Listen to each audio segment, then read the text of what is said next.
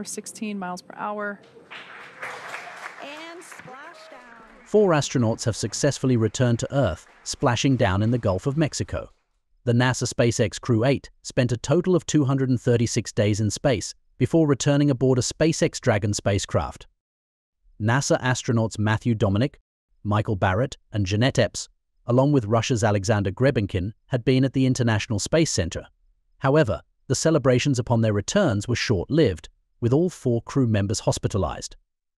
Following checks, one of the astronauts was experiencing a medical issue. As a precaution, all 4 crew members were sent to the Ascension's Sacred Heart Hospital in Pensacola for further medical tests. 3 of the astronauts have since been discharged and flown to NASA's Johnson Space Center in Texas. While the 4 Crew-8 members returned to Earth, 2 astronauts who were only meant to be in space for a week will not return until next year. Sunita Williams and Butch Wilmore have been stuck after issues with their Boeing Starliner spacecraft. They will return with the NASA SpaceX Crew-9, which is set to come home from the International Space Station in February of next year. Bureau Report, NewsX.